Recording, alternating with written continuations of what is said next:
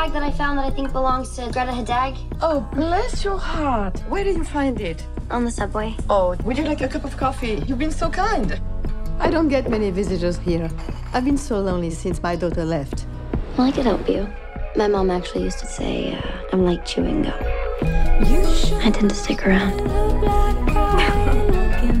Where are the candles? In the cabinet.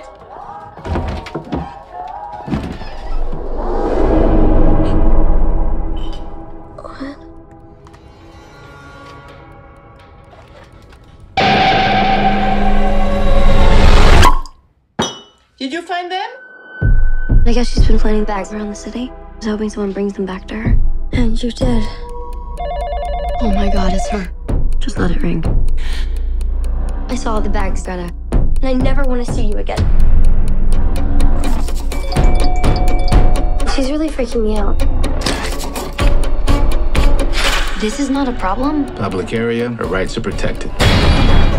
Why are you doing this? How exciting. Hi, I'm Frances, and I'll be your waitress for the evening. No, I can't do this. Are you a child? No, you're the child. You need a mother to hold you. Don't you dare talk to me about my mother. She had to die for us to meet! Are you out of your mind? Look at her! She's full of greetings! She's gone, Frances! Everyone needs a friend. But we're more than friends. We're connected. There's something you need to know about Greta. What? Are you insane? What did you do?